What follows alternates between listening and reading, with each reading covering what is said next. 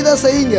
அதை செய்வதற்கு நாளை ஒரு புதிய பலன், புதிய அபிஷேகம், புதிய யோசனை, புதிய உதவியாளர்கள் உங்களுக்கு வந்திருப்பார்கள். ஏன்னா நீ தேவனால பிறந்தனா அந்த உலகத்தை நீ ஜெயிக்க முடியும். ஆமென்.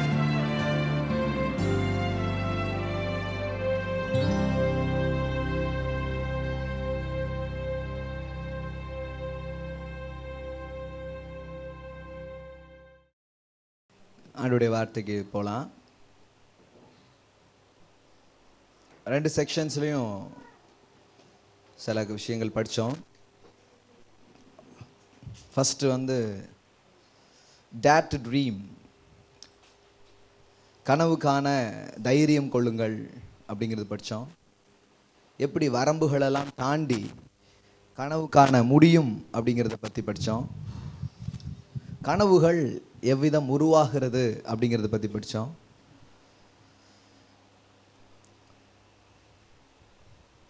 அந்த கனவுகளை நிஜமாக்குவதற்காக இருக்கும் தேவ வழிகளை குறித்து 2வது செக்ஷன்ஸில் படித்தோம். The ways of God, the good success, நல்ல வெற்றிக்கான காரணங்கள் எதுவாகலாம் இருக்கிறது அப்படிங்கிறத படித்தோம். தேவனுடைய வார்த்தைகள் ஒவ்வொன்றும் வெற்றிக்கான வழிமுறைகளாய், படிகளாக அங்கே என்ன பண்ணப்பட்டிருக்கிறது, சொல்லப்பட்டிருக்கிறது. இங்கே நிறைய பேர் தேவனுடைய வார்த்தையை பகிர்ந்து கொள்ளக்கூடியவர்களாக இருக்கிறீர்கள். அது ஸ்கூல்ஸ்லேயோ அல்லது வேலை செய்கிற இடத்துலையோ அல்லது ஊழியக்காரர்களோ அங்கே இருக்கிறீங்க. கேசட்ஸு, சிடிஸு எல்லாருமே நிறைய பேர் இதை கேட்டு போதிக்கிறாங்க. சில இதெல்லாம் சண்டே இங்கே முடிஞ்சு சில ஊர்களுக்கு கொரியர் செய்யப்படுது. ஏன்னா அவங்க வீக் டேஸில் அதை கேட்டு அவங்க சபைகளில் அதை போதிக்கிறாங்க. ஸோ அதனால் இங்கே ஏதோ கொஞ்சம் பேர் மட்டும் இங்கே கேட்டுட்டல, கிட்டத்தட்ட ஏற்கனவே ஆயிரக்கணக்கான பேருக்கு போதிக்கிற ஒரு வேலையை தான் நம்ம என்ன பண்ணிகிட்ருக்குறோம், செஞ்சிட்ருக்குறோம். ஸோ அப்படி நம்ம நிறைய பேருக்கு சொல்லிக் கொடுக்குற பேர் இங்கே உட்காந்துருக்குறோம். நம்ம இதை கேட்குறோம். ஒரு விதத்தில் நாம் தேவனுடைய வார்த்தையை ப்ரெசன்ட் பண்ணோன்னா எல்லாருமே கேட்பாங்க. அது என்னன்னா, வாழ்க்கையின் காரியங்களுக்கு தேவனுடைய வார்த்தையில் பதில் இருக்கிறது அப்படிங்கிற விதத்தில் உங்களுடைய எல்லா பிரசங்கங்களும் அமையுமானால் அதை ஜனங்க கேட்க ஆரம்பிப்பாங்க. நாட் ஓன்லி கிறிஸ்டியன்ஸ் பீப்புள், மற்றவங்களும் கூட என்ன பண்ண ஆரம்பிப்பாங்க, கேட்க ஆரம்பிப்பாங்க. ஏன்னா எல்லாருமே எதுக்கு பதிலை தேடுறாங்க? வாழ்க்கையின் பிரச்சனைகளுக்கு பதில் என்ன பண்ணிட்டு இருக்கிறாங்க, தேடிட்டு இருக்கிறாங்க. அதனால தான் நான் சர்ச்சு தவிர இன்னொரு சென்டர்ஸும் ஓப்பன் பண்ணணும்னு நான் யோசிச்சுட்ருக்கிறேன். அதுக்கு பேர் லைஃப் எஜுகேஷனல் சென்டர். அதில் இந்த மாதிரி ஒரு வார்த்தைகள் தான் உபயோகப்படுத்த போகிறோம். God's answer to mens problem, அதான் அந்த எஜுகேஷனு. எல்லா விதமான டாபிக்ஸ் தேவனுடைய வார்த்தையிலேருந்து உருவாக்கி மனுஷனுடைய ஒவ்வொரு பிரச்சனைகளுக்கும் தேவனுடைய வார்த்தையில் எப்படி தீர்வு இருக்கிறதுங்கிறத நம்ம அதுக்கான சப்ஜெக்ட்ஸ்லாம் உருவாக்கிட்டு இருக்கிறோம். இப்போ அங்கங்கே லைட்டெல்லாம் ரிலீஸ் பண்ணிகிட்ருக்குறோம். இன்னும் சில நாட்களில் அது ரொம்ப பெரிய அளவில் என்ன பண்ண போகிறோம், செய்ய போகிறோம். அதற்கென்று டீச் பண்ணக்கூடிய ஆட்களுக்கு ட்ரைனிங் கொடுப்போம். பல பேர் டீச் பண்ணுவாங்க, பல பேர் போதிக்கிற ஆட்களாக இருப்பாங்க. ஸோ ஏன் இதை நான் ரொம்ப ஆழமாக நம்புகிறேன் அப்படின்னா, தேவனுடைய வார்த்தைகள் நம்முடைய வாழ்க்கைக்கான பதில்களை அது உள்ளடக்கிய ஒன்றாக இருக்கிறது. இது மட்டும் நம்ம பேசணும்னு வைங்களேன், எல்லாருமே கேட்பாங்க. இன்றைக்கி நீங்கள் பார்த்தீங்கன்னா மதவாதிகள், அதாவது வேறு மதத்தை சேர்ந்த ஆட்கள் கூட, குருக்கள் அப்படின்னு சொல்லியிருக்கிற நிறைய பேர் கூட அவங்க கார்ப்பரேட் கம்பெனிக்கெலாம் ட்ரைனிங் கொடுக்குறாங்க. ஆனால் பேர் என்னது, சாமி யார்? ஆனால் அவங்க தொழில் உலகங்கள், வாழ்க்கையின் காரியங்களுக்கு பதில்கள் இதெல்லாம் பற்றி என்ன பண்ணுறாங்க, பேசுகிறாங்க. அப்படி பேசுகிறதுனால அநேகர் அதை கவனிக்கிறாங்க, என்னமோ சொல்கிறாங்களே அப்படின்ட்டு. அப்போ ஒரு விஷயம் நான் கற்றுக்கிட்டேன். காலகாலமாக மதம் ஏதோ காணப்படாத உலகத்தை பற்றியே பேசுனதுனால அதுக்கு பக்கம் ஆளே வரல. உங்களுக்கு புரிகிற மாதிரி சொல்கிறேன் பாருங்கள். இப்போ இன்சூரன்ஸ் பிளான்னு பார்த்தீங்கன்னா பாவம் அந்த ஆட்களே பரிதாபமாக இருக்கும். ஒரு இன்சூரன்ஸ் போடுங்க சார், ஒரு பாலிசி போடுங்க சார்ன்ட்டு அப்படியே போவாங்க பாருங்கள். இது சில பழைய மூவிலாம் பார்த்தீங்கன்னா கூட, நான் முன்னாடி ஒரு மூவி ஒன்று பார்த்தேன், பழையது, பின்னாடியே துரத்துவான் இன்சூரன்ஸு. ரொம்ப ஒரு சீரியஸான மேட்டர் போயிட்டுப்பான். சார் ஒரு பாலிசி போடுங்கன்னு அந்த நேரத்துலலாம் என்ன பண்ணுவான், கேட்பான். ரொம்ப காமெடியாக இருக்கும். ஆனால் இவ்வளோ கெஞ்சி கூத்தாடி கடைசியில் இன்சூரன்ஸுக்காக யார் இன்சூரன்ஸ் போடாமல் இந்த ஆளுக்காக போடுவோன்ட்டு போட்டவங்க தான் நிறைய பேர். அவங்களுக்காக போடல, இன்சூரன்ஸுக்காகவும் போடல, யாருக்காக? ஸோ இந்த பயம் வந்துக்கிட்டே இருக்கான், சரி ஒரு பாலிசியை போட்டு தொலைவோம் அப்படின்னு சொல்லிட்டு போட்டவங்க தான் நிறைய பேர். ஆனால் இப்போ இன்சூரன்ஸு கம்பெனியினுடைய நிலைகள் மாறிடுச்சு. ஏன் அப்படின்னா, இந்த இன்சூரன்ஸ் முன்னாடி எப்படி இருந்ததுன்னா, நீ செத்தனா உனக்கு காசு, நீ செத்தா உனக்கு காசு. இதை சொல்கிறதுக்கே இப்போ காலையில் ஒரு இன்சூரன்ஸ் போயிருக்காரு. இன்சூரன்ஸ்னால் என்னையா? அது ஒன்றும் இல்லை, நீங்கள் எப்போ போகிறீங்களோ அப்போ. இது எப்படி பேச பாருங்கள், ரொம்ப அது ஒரு இது இல்லை. இன்சூரன்ஸ்னால் என்ன? இந்த காசு எப்போ கிடைக்கும்? அது நீங்கள் போனதுக்கப்புறம் தான். இப்போ பாருங்க, இது ரொம்ப ஒரு இதாக இருக்குது. ஆனால் இப்போ இன்சூரன்ஸ் கம்பெனி வேற ஒரு சிஸ்டம் கொண்டு வந்திருக்காங்க. மணி பேக் அப்படின்னு ஒன்று கொண்டு வந்திருக்காங்க. மணி பேக்னா என்ன அர்த்தம்? நீங்கள் செத்த பிறகு காசு கிடையாது, நீங்கள் வாழும்போதே நீங்கள் அதிலிருந்து காசை என்ன பண்ணலாம், நிறைய எடுக்க முடியும். சில ரிட்டர்ன்ஸ் உங்களுக்கு வரும், நிறைய பெனிஃபிட்ஸ் இருக்குது. வாழும்போதும் வாழ்க்கைக்கு பிறகும்.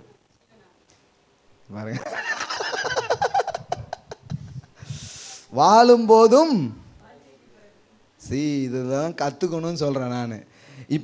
இப்போ பாருங்க, கொஞ்சம் அமௌண்ட் வந்தாலே ஒரு நல்ல முகவரை மக்களே தேடுறாங்க. ஒரு நல்ல பாலிசியாக இருந்தால் சொல்லுங்கள், நான் என்ன பண்ணலான் இருக்கிறேன், பாலிசி எடுத்துக்கலான் இருக்கிறேன். ஏன் இந்த விருப்பங்கள் இப்போ வந்திருக்கு? ஏன்னா நான் வாழும்போதே எனக்கு இப்போ என்ன பண்ணுது, ஐ சி சம் சில பெனிஃபிட்ஸை நான் இப்போ என்ன பண்ணலாம், பார்க்கலாங்கிற ஒரு அபிப்பிராயம்தான். ஆனால் நம்ம இதை புரிஞ்சுக்கிட்டு தான் தொழில் உலகம் இப்படி தன்னுடைய ட்ரெண்டை மாற்றிருக்குது. இப்போ இன்சூரன்ஸ்லாம் ரொம்ப நல்லா போகுது. எத்தனையோ பேர் முகவர்கள் வச்சாலும் இன்சூரன்ஸ் பாலிசி மக்கள் எடுத்துக்கிட்டே இருக்காங்க. ஏன்னா நான் போன பிறகு இல்லை, இப்போவுமே எனக்கு என்ன பண்ணுது, நிறைய பெனிஃபிட்ஸ் அது கொடுக்குதுன்ட்டு. ஆனால் மதம் தான் இன்னும் மாறவே இல்லை. இது என்ன பண்ணிகிட்ருக்கு, இன்று மரித்தால் நீ எங்கே போவாய், இன்று மரித்தா நீ எங்கே போவ, இனி வரப்போகிற பரலோகத்திலே தேவன் உனக்கு என்னெல்லாம் வைத்திருக்கா தெரியுமா? இது கேட்டு கேட்டு அவன் புளிச்சு போயிடுச்சு. அவன் என்ன நினைக்கிறான்னா, பரலோகத்துக்கெல்லாம் சரிப்பா நான் போகிறேன், வேணா அவன் இவ்வளோ தொந்தரவு பண்ணுறதுனால வேணா ஒரு ஞானஸ்தானம் எடுத்துக்கிட்டு, இந்த பாலிசி மாதிரி தான் என்ன இப்போ என்ன ஞானஸ்தானம் எடுக்கணும், வேணா முங்கிக்கிறேன், எத்தனை வாட்டியே நான் முங்குறேன், நீனும் ஒரு வாட்டி என்னை முக்கிக்கோன்னு முங்கி ஜனங்க ஓகேன்னு சொல்லிட்டு என்ன பண்ணிடுறாங்க, எடுத்துடுறாங்க. ஆனால் ரொம்ப விருப்பமாக ஜனங்க வரல. ஏன்னா இந்த வாழ்க்கையில் என்ன பதில் இருக்குது, என்ன நிறைவு இருக்குது, என்ன மேன்மை இருக்குன்னு நம்ம அநேக நேரத்தில் சொல்ல தவறி இருக்கிறோம். ஆனால் அதை நீங்கள் பேசுவீங்க சொல்லுவீங்கன்னா எல்லாருமே கவனிக்க ஆரம்பிப்பாங்க. ஏமா புரியுதா புரியலையா?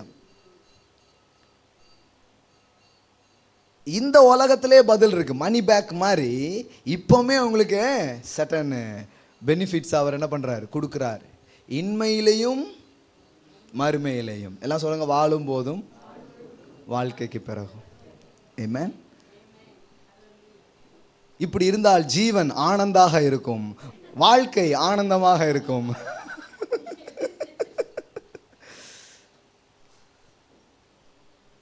எல்ஐசி பீப்புளுக்கெலாம் நம்ம பேசுகிறோம் தெரியுமா? எல்ஐசி மேனேஜர் நம்மகிட்ட ட்ரைனிங் எடுத்துகிட்டு போகிறாங்க.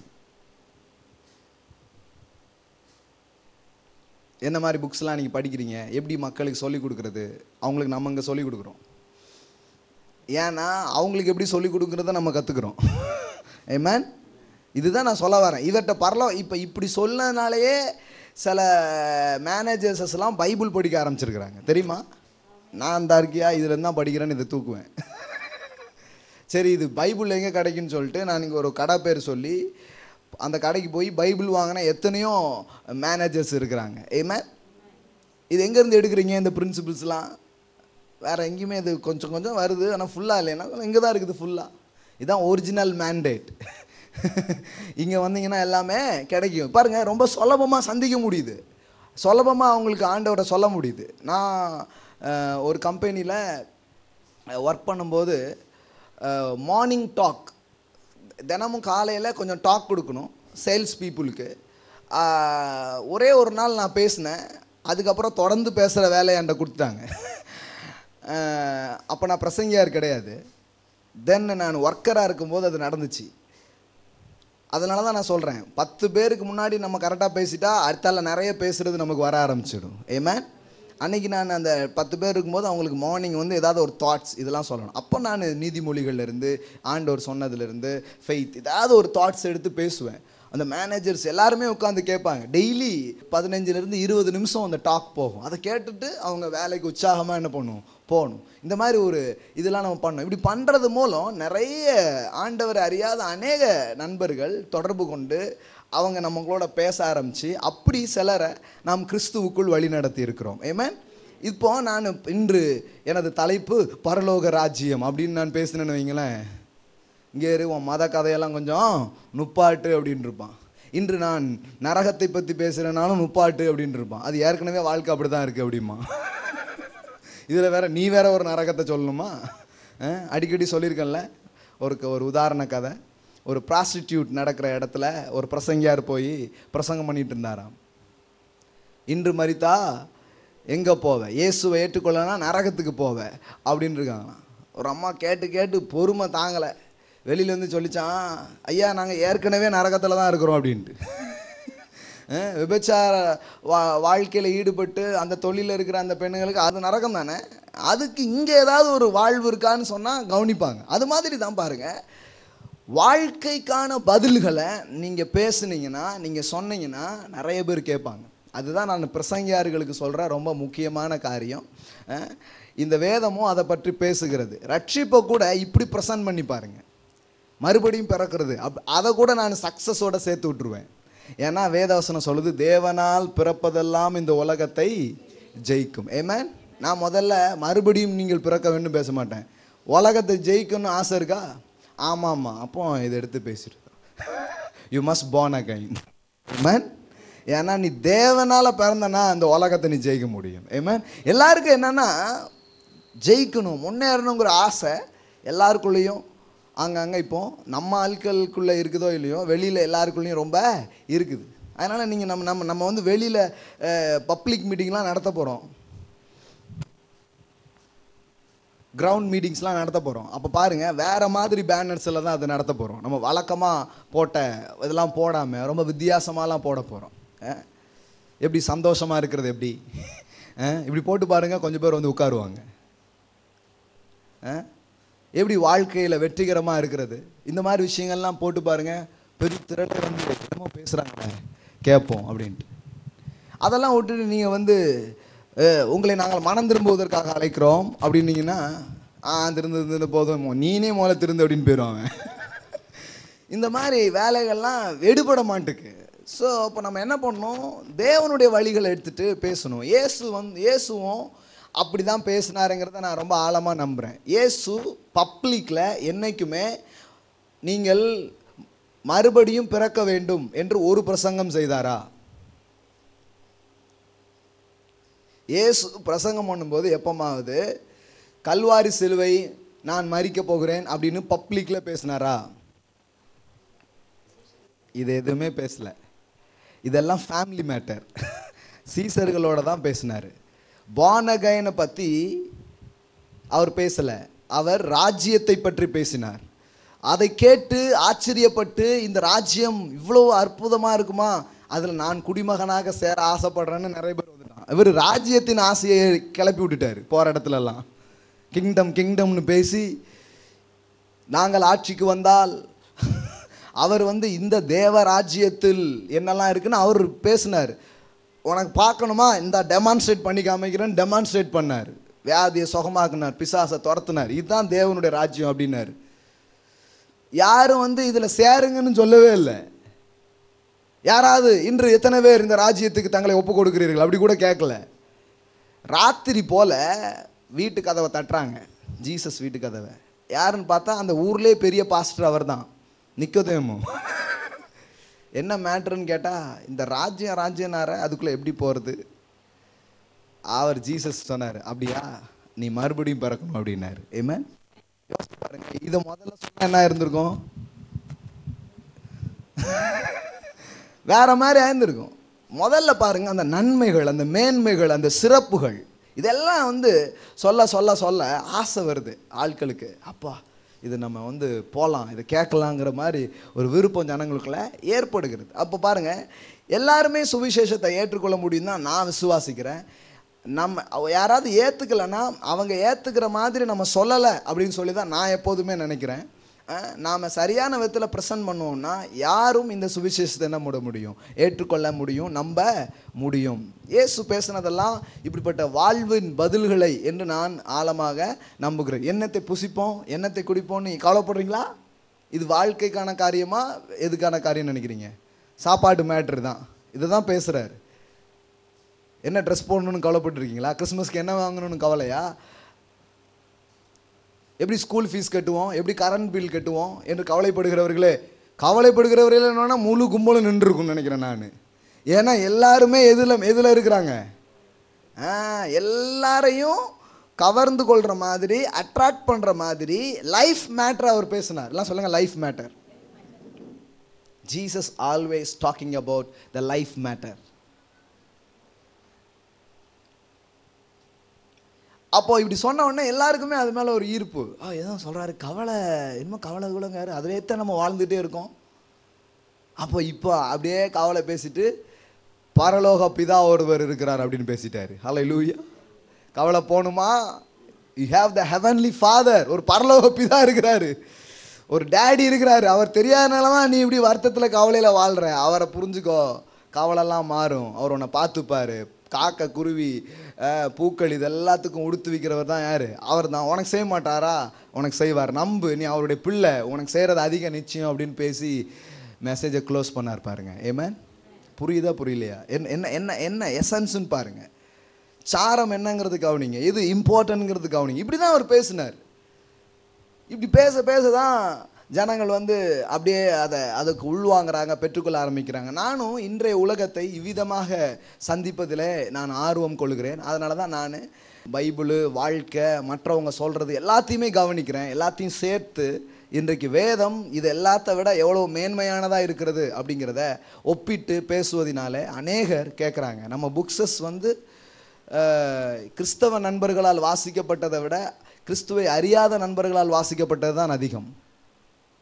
அவ்வளோ பேருக்கு அது போயிருக்குது. ஏன்னா நான் எழுதின எழுத்துக்கள், நடைகள் எல்லாமே இஸ் ப்ராக்டிக்கல். வேற ஒரு ஆள் படித்தா எப்படி அவருக்கு புரியுமா அப்படிங்கிறத மைண்டில் வச்சு தான் அந்த எழுதுகிறேன். பேசும்போது கூட மேக்ஸிமம் சிலர் என்ன இவர் கொஞ்சம் கொச்சையாக பேசுன மாதிரி இருக்குது, இல்லை கொஞ்சம் அந்த நார்மலாகவே இவர் பேசுன மாதிரி இருக்குது, ஒரு பிரசங்கியாருக்குடைய பாணி இல்லையே அப்படின்லாம் கூட எனக்கு நிறைய நேரம் மக்கள் கம்ப்ளைண்ட் பண்ணியிருக்கிறாங்க. சிலர் அப்படி சொல்லியிருக்கிறாங்க. அதாவது எப்படின்னா உங்களுக்கு தெரியும்ல பிரசங்கியாருடைய பாணின்ட்டு. இந்த நாளிலே, இப்பொழுது, இன்றைய தினத்திலே நாம் என்ன அப்படின்ட்டு இப்படி ஏதாவது கொஞ்சம் மூச்சு தெரிக்க ஒரு ஆக்ரோஷமாக பேசினா அது என்னது? சிலர் இதுதான் அனல்னே நினச்சி வச்சுருக்காங்க. நம்ம இப்படி சும்மா இப்படி சாதாரணமாக நின்றுட்டு இப்படி பேசினோடனே மக்கள். ஆனால் இது நிறைய பேரை கவனிக்க வைக்கி. ஏன்னா அவன் இந்த கூப்பாடு போட்ட ஆள்லாம் பார்த்துட்டான். இவர் என்ன ரொம்ப சாதாரணமாக பேசுகிறாரு, இது ஏதோ மேட்ரு இருக்குது, கொஞ்சம் கவனிப்போன்ட்டு இப்போ கவனிக்கிறாங்க. ஏராளமான ஜனங்கள் இந்த நாட்களில் தொடப்பட்டு கொண்டு இருக்கிறார்கள். ஏமேன். நான் சும்மா ஏதோ பலனை பார்க்காம, ஒரு விளைவை பார்க்காம நான் பேசல பாருங்க. ஐ see some result. உள்ளங்க அளவு பார்த்துருக்குறேன். இனி அது பெரிய மேகமாக மாறும், பெரும் மலையாக அது மாற ஆரம்பிக்கும். ஏமேன். ஹல்லேலூயா. இன்னைக்கு கையளவு இருக்குது, நாளைக்கு பெருமழையாக அது மாறப்போகிறது. ஏமேன். இந்த வீடியோ எடுத்துகிட்டு இருக்கும்போது சொன்னாங்க இன்னும் குவாலிட்டியாக ஒரு கேமரா இருந்தால் நல்லாயிருக்கும். நான் சொல்கிறேன் முதல் டிவிடியே ஒரு குவாலிட்டியான கேமராவை கொண்டு வரும் பாருங்க அப்படின்ட்டு. ஏமா நம்ம அப்படி தான் ஆடியோ கேசட் போட்டோம். ஒருத்தர் அதை கேட்டார், மேட்ரு சூப்பராக இருக்குது, ஆனால் எதில் ரெக்கார்டு பண்ணுறீங்க? மொபைல் ஃபோனில் தான்ட்டு. ஏன்னா அதுதான் இருந்துச்சு ரெக்கார்டு பண்ண. முதல்ல ஒரு ரெக்கார்டிங் சிஸ்டம் இல்லை. அதை கேட்டு ஒரு செக் போட்டு என் அக்கௌண்ட்டில் போட்டார் பாருங்க. ஃபுல்லாக எல்லாமே நம்ம வாங்கணும். ஏமா அந்த வார்த்தைக்குள்ளே தான் காசு இருக்குது. அதை கேட்டு ஒருத்தர் வந்து அது பணமாக வருது, கேஷ் பண்ண முடியுது நம்மளால்.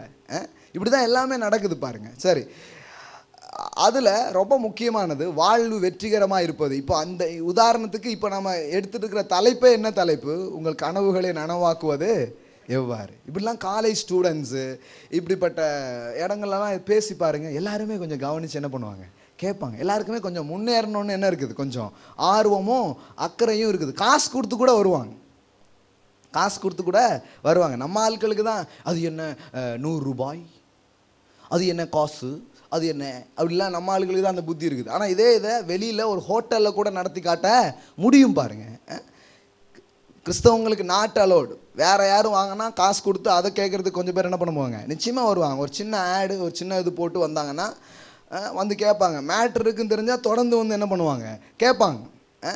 அப்போ பாருங்கள், உண்மையான பதில்கள் தேவனுடைய வார்த்தையில் நிறைஞ்சிருக்கிறதுங்கிறத எந்த சந்தேகமும் கிடையாது. இதை நாம் முதல்ல நம்ப வேண்டும், விசுவாசிக்க வேண்டும். இது நம்ம வாழ்க்கையை நிச்சயமாக மாற்றக்கூடியது அப்படிங்கிறத நாம் அறிந்திருக்க வேண்டும். அதனால தான் நான் இப்போ இந்த டாபிக், கனவுகளை நனவாக்குவது எவ்வாறு, இப்போ இதெல்லாம் நம்ம சொல்லும்போது எல்லாருமே அதில் இணைஞ்சிக்க முடியுது, இன்வால்வ் ஆக முடியுது. இந்த மாதிரி கருத்துக்களை எடுத்துகிட்டு தான் அப்துல் கலாம் இன்னும் எத்தனையோ பேர்லாம் மாணவர்கள் இடத்துலலாம் போய் பேசியிருக்கிறாங்க. பல ரெஸ்பான்ஸ் அது மூலம் உருவானதா நம்ம கேள்விப்படுறோம். ஓகே, இதில் இன்னும் சில காரியங்கள் தொடர்ந்து போகலாம் அப்படின்னு சொல்லி நான் விரும்புகிறேன். இது 2வது பார்ட் நம்ம பேசுகிறோம். 2வது part means how to achieve your ட்ரீம்ஸ்லேயே இன்னைக்கு நம்ம பேசுனது 2வது பகுதி. முதல் பகுதி நாம் என்ன பண்ணியிருக்கிறோம், பேசியிருக்கிறோம். அதுவுமே இதே மாதிரி டிவிடியாக ரெக்கார்டாக இருக்குது, வீடியோஸ்லேயே அது நமக்கு கிடைக்கும்னு நினைக்கிறேன். ஸோ அதில் கனவுகள் பயணிக்கும் 5 பாதைகளை குறித்து நான் பேசினேன். ஞாபகம் இருக்கா? எல்லா கனவுகளும் எத்தனை வழியில் கடந்து போகுது, 5 வழிகளில் அது கடந்து போகிறது. என்னெல்லாம் ஞாபகம் இருக்குதா உங்களுக்கு? வரிசையாக சொல்லுங்க பார்க்கலாம். Nesting, testing, investing, arresting, கிரஸ்டிங். எப்படி பார்த்து சொல்கிறாங்க பார்த்தீங்களா? அவர் மனப்பாடமாக சொன்னார். பார்க்கும் நேரம், பரிசோதிக்கும் நேரம், பதிக்கும் நேரம், பாதிக்கும் நேரம், பரிசு பெறும் நேரம். எல்லா ட்ரீம்ஸும் இந்த மாதிரி கடந்து போகுது. அது என்னன்னு ஒன்றா நம்ம என்ன பண்ணியிருக்கிறோம், போன இதில் நம்ம பேசியிருக்கிறோம். சரியா? ஸோ கேட்காதவங்க அதை திருப்பி போட்டு என்ன பண்ணலாம், கேட்டு தெரிஞ்சுக்கலாம். எல்லா ட்ரீமும் இப்படி தான் என்ன பண்ணுது, பயணிக்கிறது. சரி, அந்த ட்ரீம்ஸ் எப்படி உருவாகுது? தேவனுடைய வார்த்தையிலிருந்து வருது. தேவனுடைய வார்த்தைக்கிட்ட வரும்போது கனவு நமக்கு என்ன பண்ண ஆரம்பிக்குது, வருது. வார்த்தை படத்தை உருவாக்குது. இது எல்லாத்தையும் நம்ம பார்த்தோம். இப்போ ஒரு இடத்துல இருந்து பேதுரு இன்னொரு இடத்துக்கு போகிறான். என்ன வார்த்தையை கேட்டான்? வா. எல்லாம் சொல்லுங்க, வா. அந்த வார்த்தையில தான் கால் வச்சு என்ன பண்றான், நடக்கிறான். ஸோ வாங்கிற வார்த்தையை கேட்டுட்டு அவன் போகிறான். இப்போ இயற்கைக்கு அப்பாற்பட்ட ஒரு அனுபவத்தை அவன் அனுபவிக்கிறான் அங்கே. ஆமென். தண்ணீரில் யாருமே என்ன பண்ண முடியாது, நடக்க முடியாது naturally. But super naturally it's possible. அதைத்தான் நம்ம பேசிகிட்டு இருக்கிறோம். நாம் வெறும் நேச்சுரல்ஸ் கிடையாது, we are the spirit being. நாம் வெறும் சரீரம் அல்ல, நாம் ஆவியை உடைய மனிதர்களாய் நாம் இருக்கிறோம். இன்னும் சொல்லப்போனால் நீங்கள் என்று சொல்வது ஆவியாய் இருக்கிறது. நீங்கள் யார்? You are a spirit being. எல்லாம் சொல்லுங்க, நான் ஒரு ஆவி. பக்கத்துல சொல்லுங்க, நான் ஒரு ஆவி. நான் ஒரு ஆவி. You are a spirit being. நீங்க யாருன்னா ஒரு ஆவியான மனிதர். You are a spirit. You have a soul and mind. You live in this body. நான் ஒரு ஆவி, எனக்கு ஒரு ஆத்மா உண்டு, நான் இந்த சரீரத்தில் வாழ்கிறேன். அதுதான் உங்களை குறித்த செல்ஃப் இன்ட்ரோடக்ஷன்ஸ். அப்போ சரீரம் ஒரு லிமிட்ல இருக்குது, ஆனால் ஸ்பிரிட் இஸ் அன்லிமிட்டெட். இப்போ அன்லிமிட்டடான ஒரு லைஃப் ஸ்டைலுக்குள்ள போகக்கூடிய அந்த தன்மை எங்க இருக்குது? உங்களுக்குள்ள இருக்குது. அதுதான் ஸ்பிரிட். எப்படி அன்லிமிட்டடாக நீங்கள் வாக் பண்ண முடியும்? எப்போ அன்லிமிட்டடுக்குள்ள பேதுரு வாக் பண்ணுறாரு? ஒரு இயற்கைக்கு அப்பாற்பட்ட விதத்தில் வாழுகிற ஒரு மனிதரை அவன் பார்த்தான், இயேசுவை பார்த்தான். அப்போ தான் அந்த அன்லிமிட்டட் அப்படிங்கிற லைஃப் ஸ்டைல் அவனுக்குள்ளே துவங்க ஆரம்பிக்கிறது. ஆமென். இயேசுவை பார்த்தால் இயற்கைக்கு அப்பாற்பட்ட வாழ்க்கை வாழலாம். ஆமென். எல்லாம் சொல்லுங்கள், இயேசுவை பார்த்தால் இயற்கைக்கு அப்பாற்பட்ட வாழ்க்கை வாழலாம். கடல் மேலே, புயல் மேலே நடை போடலாம். ஆமென். இப்பவும் கடல் புயல்லாம் இருக்குது. வாழ்க்கையில் எவ்வளோ பிரச்சனை இருக்குது, எவ்வளோ காரியங்கள் இருக்குது, கடன், கவலைகள், போராட்டங்கள், தேவைகள், இதெல்லாம் உங்கள் தலைக்கு மேலே நடக்க வேண்டியதில்லை. இது எல்லாத்துக்கு மேலே நீங்கள் நடக்க முடியும். ஹல்லேலூயா. இப்போ நம்ம யாருக்கும் கடல் மேலே நடக்கிற தேவையில்லை, தேவைகளின் மீது நடக்கக்கூடிய தேவைகள் தான் இருக்கிறது. புரியுதா புரியலையா?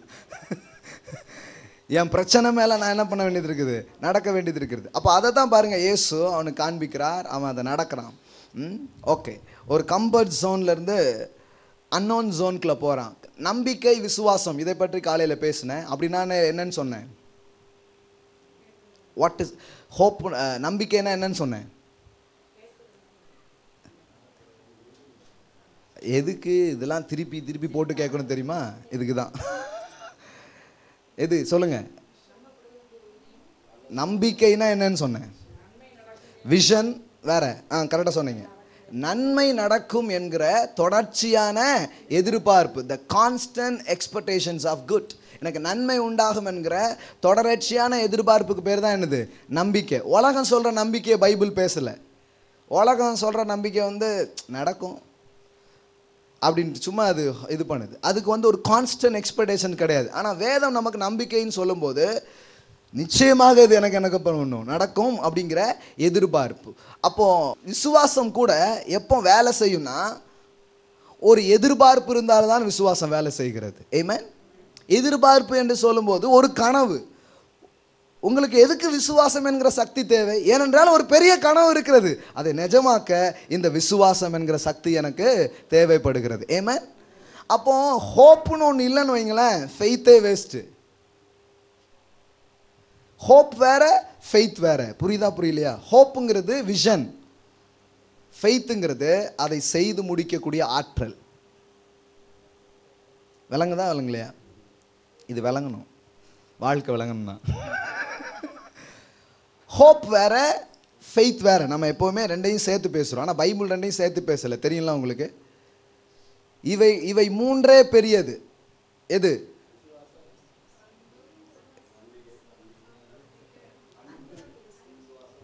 அது கரெக்டுங்க. இவை மூன்றே பெருசுனார எந்த மூணு? கரெக்டு. விசுவாசம், நம்பிக்கை, அன்பு. அப்போ அங்கே விசுவாசமும் நம்பிக்கையும் ஒன்று கிடையாது. மூன்று. 1 கொரிந்தியர் 13ஆம் அதிகாரம் படிங்க, சரியா? அதில் தான் இருக்குது. அன்பை பற்றி பேசிட்டு இந்த மூணு தான் ரொம்ப பெருசான். எல்லாம் சொல்லுங்க, ரொம்ப பெருசு எது?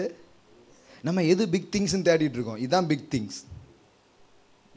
இது விளங்கிச்சுன்னா ரொம்ப நல்லா இருக்கும். எது பெருசு? அன்பு, நம்பிக்கை, விசுவாசம். அப்போ விசுவாசங்கிறது வேற, நம்பிக்கைங்கிறது வேற. நம்பிக்கைங்கிறது ஒரு எதிர்பார்ப்பு. ஆனால் விசுவாசம் என்று சொன்னால் என்ன? அந்த எதிர்பார்க்கிற நம்பிக்கையை சாத்தியப்படுத்துகிற வல்லமைக்கு பேர் தான் என்னது? விசுவாசம். புரியுதா புரியலையா? இப்போ பாருங்க, இன்னும் சொல்கிறேன் பாருங்க. நம்பிக்கைக்கும் விசுவாசத்துக்கும் நிறைய வித்தியாசம் இருக்கு. சிலர் ரெண்டையும் போட்டு ஒன்றா குழப்பிப்பாங்க. இப்போ நம்பிக்கைன்னு சொன்னால் அது future. Hope is the future. But faith is not a future. Faith means is now. எல்லாம் சொல்லுங்க, ஃபெய்த் மீன்ஸ் நவ். விசுவாசம் என்பது நம்பப்படுகிறவைகளின் உறுதியும் காணப்படாதவைகளின் நிச்சயம் அப்படின்னு ஆரம்பிக்குதா? இங்கிலீஷ் பைபிள் வச்சிருக்கீங்களா? அது எப்படி ஆரம்பிக்குது பாருங்க. நவ் ஃபெய்த் இஸ் அப்படி ஆரம்பிக்குது. ஆங்கில வேதாகமம் துவங்கும் போது எப்படி துவங்குது? எபிரேயர் அந்த 11:1. Now faith is. படிங்க, என்ன படிங்க, எப்படி போட்டு பாருங்க. Now faith is the. ஃபெய்த்னால என்னது? நவ். எல்லாம் சொல்லுங்க, நவ். Now faith. அப்போ விசுவாசம்னாலே நவ். பட் ஹோப்னா என்னது? ஃபியூச்சர், எதிர்காலம். ஆனால் விசுவாசம் என்பது நிகழ்காலம். அப்போ என் எதிர்காலம் எப்படி இருக்கும் என்கிற எதிர்பார்ப்பு, அதுதான் நம்பிக்கை. அது தப்பா? தப்பு இல்லை. அப்படி ஒன்று இல்லைன்னா இந்த விசுவாசத்துக்கே வேலை இல்லை. புரியுதா புரியலையா? முதல்ல உங்களுக்கு என்ன வரணும்? Hope, vision. அதை தான் விஷன். விஷன்னு சொல்லலாம், ஹோப்புன்னு சொல்லலாம், எக்ஸ்பெக்டேஷன் சொல்லலாம். அதுதான் முதல்ல தேவை. அப்போ விஷன் வந்ததுக்கு அப்புறம் அடுத்தது ஸ்டெப்ஸ் என்ன? ஃபெய்த். எல்லாம் சொல்லுங்க, ஃபெய்த். ஏன்னா ஹோப்புங்கிறது ஒரு எதிர்நோக்கு. இந்த இலக்கை நான் அடைய விரும்புகிறேன், இவ்வளோ தூரம் நான் செல்ல விரும்புகிறேன், இதையெல்லாம் என் வாழ்க்கையில் முடிக்க விரும்புகிறேன் என்கிற ஒரு எதிர்நோக்கு. ஆனால் இதை செய்து முடிக்கக்கூடிய ஆற்றல் சக்தி நிறைஞ்ச ஒன்று தான் விசுவாசமாக இருக்கிறது. வேதத்தில் நம்புகிறவனுக்கு எல்லாம் கூடுன்னு போடலை. நம்ம சில நேரத்தில் ரெண்டும் ஒன்று நினச்சிக்கிறோம். ரெண்டும் ஒன்று கிடையாது. நம்புகிறது வேற, விசுவாசிக்கிறது வேற. ரெண்டுக்குமே டிஃப்ரெண்ட் இருக்குது. அப்போ நம்பிக்கையில் ஒரு தப்பும் கிடையாது. இப்போ நம்பிக்கைன்னா குறைச்சலாம் நினச்சிக்காதீங்க. நம்பிக்கைங்கிறது என்ன? அது ஒரு தரிசனம், அது ஒரு கனவு, அது ஒரு எதிர்பார்ப்பு. ஆனால் விசுவாசங்கிறது என்ன? நீங்கள் இப்படி தரிசனம் காணுங்கிறது, எதிர்பார்க்கிறதை நிறைவேற்றி முடிக்கக்கூடிய ஒரு சக்திக்கு பேர் தான் என்னது? விசுவாசமாக இருக்கிறது. ஆமென். எல்லாம் சொல்லுங்க. Now faith is, அதை கம்ப்ளீட்டாக படிங்க புரியுதா? Now faith is the assurance of the assurance. Okay, நம்பப்படுகிறவைகளின் உறுதி. இன்னொரு டிரான்ஸ்லேஷன் என்ன போட்டிருக்குன்னா, ஃபெய்த் இஸ் அ டைட்டில் டீட். விசுவாசம் என்பது எப்படி இருக்குதுன்னா, அது ஒரு சொத்து பத்திரம் போல் இருக்கிறது. இட்ஸ் அ டைட்டில் டீட். அப்படின்னா என்ன? இப்போ உங்களுக்கு இன்னும் புரிகிற மாதிரி சொல்ல பாருங்க. டைட்டில் டீட்னா என்னன்னா, ஃபெய்த் இஸ் அ டைட்டில் டீட். இப்போ சில செல்வந்தர்கள், சில பணக்காரங்க, அவங்களாம் எப்படி இருக்கிறாங்கன்னா, சும்மா ஃப்ளைட்டில் போயிட்டு இருக்கும்போதே, இதில் போயிட்டு இருக்கும்போதே சில லேண்டு வாங்குவாங்க. ஆன்லைன்லேயே அந்த டிரான்சாக்ஷன்ஸ் பண்ணிடுறாங்க, எல்லாம் முடிஞ்சிடும். நிறைய லேண்டு வாங்கியிருக்கிறதுனால அந்த லேண்டினுடைய பத்திரங்கள்லாம் அவங்ககிட்ட இருக்கும். ஆனால் நிறைய லேண்டை போய் இவங்க பார்த்ததே கிடையாது. அப்படிப்பட்ட ஆட்கள்லாம் பார்த்துருக்கீங்களா நீங்கள்? நிறைய லேண்டு அவங்களுக்கு சொந்தமாக இருக்கும், ஆனால் அந்த லேண்டை இவங்க போய் என்ன பண்ணதே இல்லை, பார்த்ததே கிடையாது, போய் கால் வச்சது கூட கிடையாது. ஆனால் அந்த லேண்டு யாருக்கு சொந்தமானது? அந்த ஆளுக்கு சொந்தமானது. எப்படி சொந்தமானதுன்னு சொல்கிறீங்க? நீங்கள் பார்த்ததே கிடையாத, நீங்கள் கால் வச்சதே கிடையாத, உங்கள் கண்ணால் கண்டதே கிடையாத, எப்படி உங்களுதுன்னு சொல்கிறீங்க? ஏன்னா டைட்டில் டீல் சொல்லுது, பத்திரம் சொல்லுகிறது அது என்னுடையது என்று. அப்போ விசுவாசம் இப்படி தான் இருக்குது. சுகத்தை பற்றிய, நான் சுகமாக இருப்பேன், எழுந்து நடப்பேன், நான் செழிப்பேன், நான் வெற்றி பெறுவேன் என்ற பல கனவுகள் இப்போ நமக்குள்ளே உருவாகிறது. ஆனால் இப்போ நமக்கு கேள்வி என்ன? ஐயா, அதை நான் எப்படி, அது எனக்குன்னு எப்படி நான் சொல்கிறது? அப்போ தேவனுடைய வார்த்தையை நம்ம கவனிக்கும் போது, இந்த விசுவாசங்கிறது என்னன்னா, ஒரு டைட்டில் டீடு மாதிரி இருக்குது, சொத்து பத்திரம் போல இருக்குது. நீங்க இன்னும் போய் தொடலை, இன்னும் காலை வைக்கல, ஆனா இது அனைத்தும் உங்களுடையது என்று சொல்லுகிறதுக்கு பேர் தான் விசுவாசமா இருக்கிறது. ஆமென். எல்லாம் சொல்லுங்க. faith is now. faith is a title deed. ஆமென். அப்போ நீங்க போல, நீங்க தொடலை, நீங்க ருசிக்கல, ஆனா அது உங்களுடையதாக தான் இருக்கிறது. ஆமென். இப்போ இதிலிருந்து தான் நீங்கள் கொஞ்சம் பயணப்படும்படி நான் சில விஷயம் சொல்ல விரும்புகிறேன்.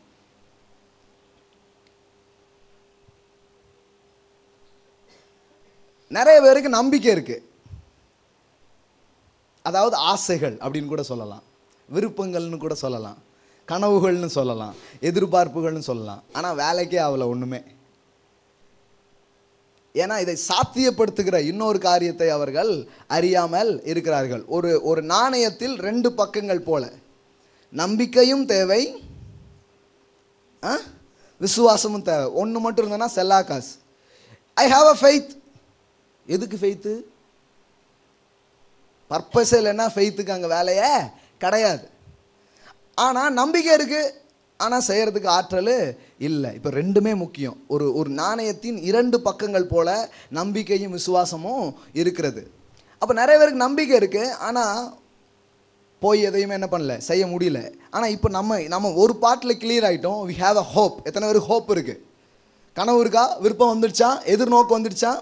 ரொம்ப தெளிவாக இருங்க. உங்கள் கனவுகளை அடையிறதுக்கு ரொம்ப முக்கியமான விஷயம் என்னென்னா, உங்களுக்கு என்ன வேண்டும் என்கிற தெளிவோடு நீங்கள் இருத்தல் அவசியமானதாய் இருக்கிறது. எந்த ஊருக்கு போகணும், எங்கே போகணும் அப்படிங்கிற தெளிவு தான் கனவின்களுடைய ரொம்ப முக்கியமான காரியங்கள். தூக்கத்தில் எழுப்பி கேட்டால் கூட சொல்லணும், இதுதான் எனது முதல் 10 தேவைகள் அப்படின்ட்டு. Very important. சாலமோன்ட்ட ஆண்டவர் எப்போ கேட்டார் உனக்கு என்ன வேணும்ன்ட்டு? உட்காந்து பேப்பர் படிச்சுட்டு இருக்கும்போது இல்லை, தூக்கத்தில் கேட்டார். தூக்கத்தில் அவன் என்ன பேசியிருப்பான்னு நினைக்கிறீங்க? சப்கான்சியஸ்லி அவன் என்ன விரும்பி இருக்கிறானோ அதை தான் அவன் என்ன பண்ண முடியும், கேட்க முடியும். அப்போ இன்னைக்கு நம்ம தூக்கத்தில் எழுப்பி கேட்டால் எனது முதலாவது 10 தேவைகள் இவைகள் தான் அப்படின்னு சொல்கிற அளவுக்கு உங்களுக்கு என்ன வேண்டும் என்கிற தெளிவு இருக்குங்கிறது ரொம்ப இம்பார்ட்டண்டானது. ஒரு நோட்லேயோ பேப்பர்லேயோ எழுத வேண்டியது அவசியம். ஃபஸ்ட்டு போன முறை பேசும்போது நான் சொல்லிக் கொடுத்தேன். ஆபஹுக்கில் நம்ம படிக்கிறோம். ஆபஹுக் 2:2 நினைக்கிறேன். அதில் படித்தோம். உங்கள் தரிசனத்தை என்ன பண்ணுங்க, எழுதி வையுங்க. கடந்தோடுகிறவன் வாசிக்கும்படி அதை தீர்க்கமாக பலகையில வர அதை எழுது. Is right your vision. எழுதப்படாத வரை அது கனவுகளே அல்ல, அடிக்கப்படாத வரை அது மணியே அல்ல. நம்ம சொல்றாங்க, நம்மளும் சொல்லுவோம். சொல்லப்படாவிட்டால் அது காதலே அல்ல அப்படிங்கிறாங்க. இப்போ எல்லாத்துக்குமே ஒரு பர்பஸ் இருக்கு பாருங்க. எழுதுனாதான் அது என்னது, கனவு. அடிச்சாதான் அதுக்கு பேர் என்னது, மணி. அந்த மாதிரி கனவுனா ஏதாவது எழுதி வச்சிருக்கீங்களா, அந்த மாதிரி இருக்கணும், ரொம்ப கிளியராக இருக்கணும். சரியா? இப்போ இந்த கிளியர்னஸ் நமக்கு நல்லா இருக்குது. ப்ளூ பிரிண்ட் வந்துடுச்சு. ப்ளூ பிரிண்ட் வந்துடுச்சா? You have a blue print. கொஞ்ச நாள் அவங்கள நான் சந்தித்து கேட்பேன், என்ன கனவு எழுதி வச்சுருக்கீங்க காமிங்க அப்படின்ட்டு. உங்கள் கனவுகளை அடையிறதுக்கு உதவி செய்கிறது என்னுடைய கனவாக இருக்குது. ஆமென், ஹல்லேலூயா. அதான் என்னுடைய ட்ரீம். கனவு காண்பவர்கள் தங்கள் கனவுகளை அடைய உதவுவதே எனது கனவாக இருக்கிறது. எனது கனவுகளில் அது ஒரு முக்கியமான காரியம். ஓகே, சில நேரம் நம்ம கனவே கொஞ்சம் அப்படி போயிட்டு இருந்தால் கூட அதை செய்யலாம், தப்பு கிடையாது. யோசேப்பு அப்படி தான் செஞ்சான். அவன் கனவுக்கே அர்த்தம் தெரியாத போது மற்றவர்களின் கனவுகளுக்கு அர்த்தம் சொன்னான். அந்த அர்த்தம் இவன் கனவுக்கு அர்த்தத்தை கொண்டு வந்தது. அல்லேலூயா. சில நேரத்தில் உங்களுக்கு தேவையானதை இன்னொருத்தர் வசத்தில் அது இருக்கும். நீங்கள் எனக்கு நடக்கட்டும் பார்க்கலான்னு உட்காந்துருந்தீங்கன்னா நடக்காது. நீங்கள் எழுந்து போய் அவருக்கு உதவுவீங்க, அங்கேருந்து உங்களுக்கு அப்படியே திருப்பி வர ஆரம்பிக்கும். அல்லேலூயா. இதெல்லாம் புரிஞ்சுக்கணும். இப்படி தான் காரியங்கள் நடக்கு. நீங்கள் எனக்கே நடக்கலை, எனக்கே வரலை அப்படிலாம் பார்க்காதீங்க. நீங்கள் போய் இன்னொருத்தர் கனவுக்கு உதவி செஞ்சு பாருங்க. உங்கள் கனவுகள் ஈஸியாக என்ன பண்ண ஆரம்பிக்கும், நடக்க ஆரம்பிக்கும். சிலர் வெறும் அவங்க கனவுகளே என்னைக்கு நடக்கும்னு பார்த்துட்டே இருக்காங்க, உட்காந்துட்டே இருக்கிறாங்க. இல்லை, போய் சிலர் கனவுகளுக்கு உதவி செய்து பாருங்கள். அங்கே உங்கள் விதைகளை போட்டு பாருங்கள். அதுவே உங்களுக்கு ஒரு பெரிய அறுவடையை கொண்டு வரும். சரி, இந்த தெளிவான பார்வை இதெல்லாத்தையும் நாம் பேசியிருக்கிறோம். ப்ளூ பிரிண்ட் வந்துடுச்சு. இப்போ கட்டடம் கட்டணும். ஆமென். வாழ்க்கை எந்த மாதிரி இருக்கணும்? வார்த்தை நமக்கு அந்த வடிவத்தை என்ன பண்ணுகிறது, தருகிறது. ஒவ்வொரு நாளும் இன்னும் புதுசாக தேவனுடைய வார்த்தை உங்களுக்குள்ள அந்த பிக்சர் என்ன பண்ணுது, ஏற்படுத்தி உங்களுக்கு கொண்டு வருது. ஸோ நீங்கள் முதல்ல கனவு வரணுனாலே வார்த்தைக்கிட்ட போகணும். அது ரொம்ப தெளிவாக படுத்திட்டோம். இப்போ கவனிங்க, இந்த ஃபெய்த் என்கிற சக்தியின் மூலம் எப்படி இந்த கனவுகளை நாம் நிஜமாக்குறது. ஏன்னா மனிதர்கள் எது ஒன்றை அடையணுனாலும் பெற்றுக்கொள்ளணுனாலும் தேவன் வைத்திருக்கிற வழி இதுவே, ஃபெய்த் மெத்தட். எல்லாம் சொல்லுங்கள், ஃபெய்த். இங்கே 3 வார்த்தை யூஸ் பண்ணியிருக்கிறேன். Grace, faith, success. That's a formula. What is the grace? Grace means தேவன் நமக்கு என்ன செய்கிறார், நமக்கு என்ன தருகிறார் என்பது தான் கிருபை. இந்த கிருபைக்கு நான் தருகிற ரெஸ்பான்ஸ் தான் ஃபெய்த். அதனுடைய விளைவு வெற்றி. ஆமென். தி சிம்பிள் வே. பட் இதை நம்ம நிறைய கற்றுக்க வேண்டியது இருக்குது. அதனால தான் இதை நிறைய என்ன பண்ணிகிட்டே இருக்கிறோம், பேசிகிட்டு இருக்கோம். ஆனால் ஆட்களுக்கெல்லாம் எது தேவை? டைரக்டாக அது தேவை. we want success, we want success. இது மக்கள்லாம் விரும்பிட்டு இருக்காங்க. ஆனால் அங்கே ஆரம்பித்து இங்கே தொடர்ந்து இங்கே போகும். அப்படி தான் வெற்றி வரும். ஆமென். இதை இன்னொரு விதத்தில் சொல்லலாம், வார்த்தை, விசுவாசம், வெற்றி. எல்லாம் சொல்லுங்கள், வார்த்தை, விசுவாசம், வெற்றி. வார்த்தை வரும்போது விசுவாசம் வரும், விசுவாசம் வந்தால் வெற்றி வரும். இந்த ஃபார்முலாவில் தான் எல்லாமே என்ன பண்ண ஆரம்பிக்குது, வேலை செய்ய ஆரம்பிக்கிறது. சரி, இப்போ எப்படி இந்த விசுவாசத்தில் நாம் செயல்படுவது, நம் கனவுகளை நிஜமாக்குவது?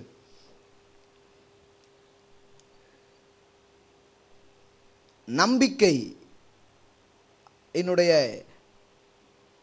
நிஜமாக்குதல் விசுவாசத்திலே தான் நடைபெறுகிறது நான் சொன்னேன்.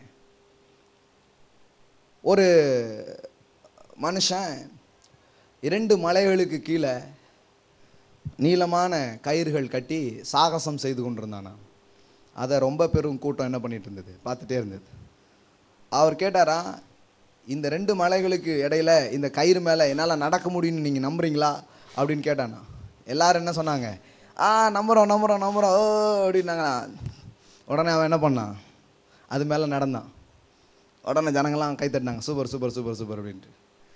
அடுத்தால சொன்னால், நான் இது மேலே ஒரு சைக்கிளில் இந்த கயிறில் நான் போகலான்னு நினைக்கிறேன், எத்தனை பேர் முடியும்னு நினைக்கிறீங்க? எல்லோரும் சொன்னாங்க, ஓ முடியும் முடியும் முடியும் சூப்பர் சூப்பர் சூப்பர் அப்படின்னாங்க. அதே மாதிரி போயிட்டு வந்துட்டான். அடுத்தால சொன்னானா, இப்போ நான் என் பின்னாடி ஒரு ஆளை ஏற்றி வச்சுக்கிட்டு அந்த பக்கம் போயிட முடியும்னு எத்தனை பேர் நம்புறீங்க அப்படின்னு கேட்டானா. ஓ நம்புகிறோம் நம்புகிறோம் சூப்பர் சூப்பர் அப்படின்னாங்களாம். அப்போ ஒருத்தர் வாங்க அப்படின்னானா. அப்போ அந்த கூட்டத்துலேருந்து யாராவது ஒருத்தங்க வந்து பின்னாடி ஏறுங்கனாங்களாம். அங்கே ஆளே இல்லை. நம்புகிறோம் நம்புகிறோம் நாங்கள் என்னாச்சு? அப்போ நம்பிக்கைக்கான ஒரு செயல் வடிவம் வந்தால் அதற்கு பெயர் விசுவாசம். புரியுதா புரியலையா? எல்லாம் சொல்லுங்க. Acting upon God's word, that's called faith. விசுவாசம் என்பது என்ன? தேவனுடைய வார்த்தையை செயலாக்குவதற்கு பெயர் விசுவாசம். நம்புகிறது அல்ல, செயலாக்குதல். தேவனுடைய வார்த்தையை நான் நம்புகிறேன், கொடுங்கள் அப்பொழுது கொடுக்கப்படும் என்பதை நான் விசுவாசிக்கிறேன். அந்த நம்பிக்கை உங்கள் வாழ்க்கையை மாற்றவே மாற்றாது. பிரதர் என்ன பிரதர் சொல்கிறீங்க? ஆமாம் பிரதர், பட் உங்கள் நம்பிக்கை ரொம்ப நல்லது, ஐ அப்ரிஷியேட் யூ, பட் உங்கள் வாழ்க்கையை மாற்றாது. இப்போ ஃபெய்த்னா என்ன? Acting upon this word. இந்த வார்த்தையின்படியே நான் இப்பொழுது கொடுக்கும் ஒரு பழக்கத்தை என் வாழ்க்கையில் வளர்த்துக்கிறேன் அப்படின்னு சொல்லிட்டு அதில் ஆக்ட் ஆகிறீங்க பாருங்க, தட்ஸ் கால் ஃபெய்த். ஆமென். புரியுதா புரியலையா? விசுவாசம்னா என்னமோ நினச்சிடாதீங்க. Acting upon God's word. உன் கைகளை நீட்டு அப்படின்னு சொன்னார் இயேசு.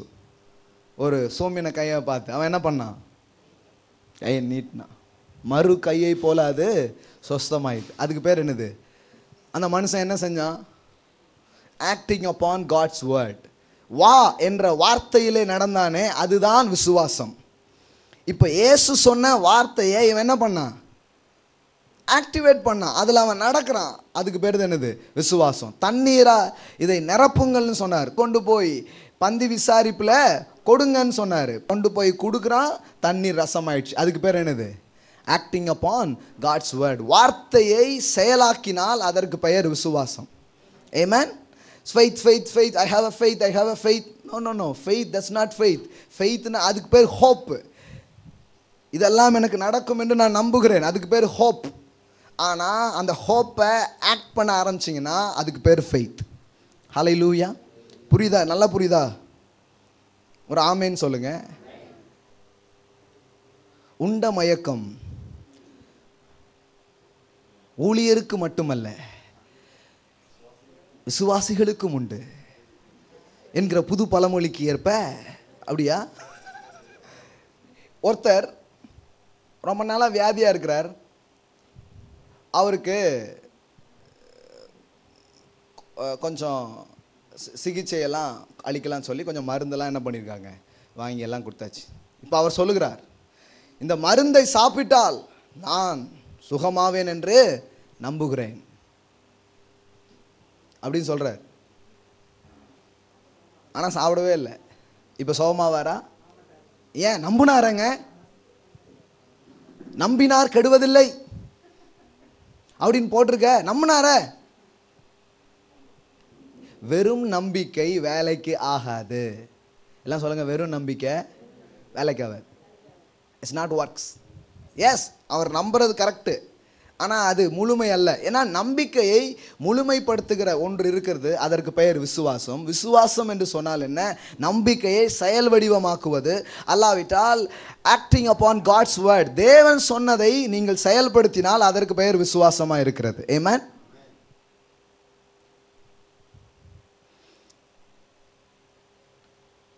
இப்போ ஒரு என்னுடைய பைக்கி உங்கள்கிட்ட கொடுக்குறேன்.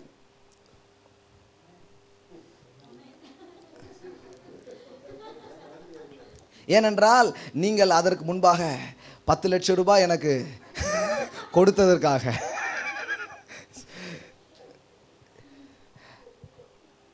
அதையும் ஐ ரிசீவ் இட்னு சொன்னீங்கன்னா உங்கள் கையில் 10 லட்சம் வரும்ல, வந்தால் தானே கொடுப்பீங்க. நம்ம வந்து கொடுக்கணும், எனக்கு வரும் நான் கொடுப்பேன். இப்போ இந்த இந்த கீயை பைக்கில் போட்டு திறந்தா பைக் ஓடும் என்று நான் நம்புகிறேன் அப்படின்னீங்கன்னா அப்படி சொல்கிறீங்க. ஆனால் கீயும் போடல, ஒன்றும் போடல, வண்டி ஓடுமா? ஓடாது. ஏன் நம்புறீங்களே, ஏன் ஓட மாட்டேங்குது? அதனால தான் இந்த நம்பிக்கை நிறைய பேர் கிண்டல் பண்ண ஆரம்பிச்சிட்டாங்க. எங்கே? ஏன்னா நம்பிக்கைக்கு இன்னொரு வடிவம் இருக்குது, அது என்னன்னு சொல்லாததுனால நம்பிக்கை வந்து கேலியாகி போச்சு. இப்போ போட்டு இப்போ திறந்தா வண்டி என்ன பண்ண ஆரம்பிக்கும்? ஓட ஆரம்பிக்கும். அப்போ நம்பிக்கையின் செயல் வடிவம் என்று சொல்லலாம். அல்லாவிட்டால் தேவனுடைய வார்த்தையை நீங்கள் செயல்படுத்துவதற்கு பெயர் விசுவாசமாக இருக்கிறது. ஏமா, நீங்கள் பல காரியங்களை நம்பலாம், ஆனால் அந்த நம்பிக்கைகள் எல்லாம் உங்கள் வாழ்க்கையில் மாற்றத்தை கொண்டு வந்து விடாது. பட் நம்பிக்கை நல்லதா? சூப்பருங்க. நம்பிக்கை இல்லாமல் எவ்வளோ பேர் இருக்காங்க. உங்களுக்கு நம்பிக்கை வந்துச்சுன்னா I really appreciate you, it's good thing. ஆனால் நிறைய பேருக்கு நம்பிக்கைகளாகவே இருக்கிறது, ஒரு நாளும் அது கேஷ் பண்ண முடியல. அந்த நம்பிக்கையை, அதனுடைய மேனிஃபெஸ்டேஷன் அவங்களால பார்க்க முடியல. ரொம்ப காலமாக நம்பிக்கிட்டே இருக்காங்க. நம்புகிறேன் இந்த 2014 ஏதாவது நடக்கும் என்று. அதுக்கப்புறம் இப்பவும் ஆரம்பிச்சிருக்கிறாங்க 2015 ஏதாவது நடக்கும் என்று. நான் சொல்கிறேன், ஆண்டுகள் மாறுவதால் வாழ்க்கைகள் மாறுகிறதில்லை, ஆட்கள் மாறுகிறதினால் வாழ்க்கை மாறுகிறது. என்ன ஒரு ரேமிங்காக சொல்லியிருக்கேன், ஒரு கிளாப்ஸ் பண்ணியிருக்கான். இந்த தைத்தட்டலுக்கு நானே தட்டிக்கலாங்க. என்ன தட்டிங்க, சப்பாத்தி தட்டின மாதிரி. கொஞ்சம் நல்லா தான் தட்டுங்களேன், கையெல்லாம் தூக்கங்கிக்கெல்லாம் போயிடுங்க. Super super super. எதுக்கு? ஆமென். கவனிங்க. அப்போ வெறும் வருஷம் மாறுறதுனால வாழ்க்கை மாறல, வருஷம் தான் மாறிக்கிட்டே இருக்கு. சிலர் புது வருஷத்தில் ஹூன்னு நிற்பாங்க. அந்த 12 மணி போகும்போது, ஏன்னா அது டபக்குன்னு போனோடனே என்ன ஆயிரும், தபால்னு ஏதோ ஒன்று திறந்துடும். 2015 ஆண்டவர் 15 தான் அவனுக்கு செய்வேன் அப்படின்னு அவர் எந்த திறப்பாருன்னு நினைக்கிறாங்க. அவர் சொல்றார், இன்றைய ரட்சணியனால் இதுவே அனுகிரக காலம். ஏன் நேரம் எப்போவுமே ரெடியாக இருக்கு. எல்லாம் சொல்லுங்க, அவர் ரெடியாக இருக்கிறார், தீவிரமாக இருக்கிறார்.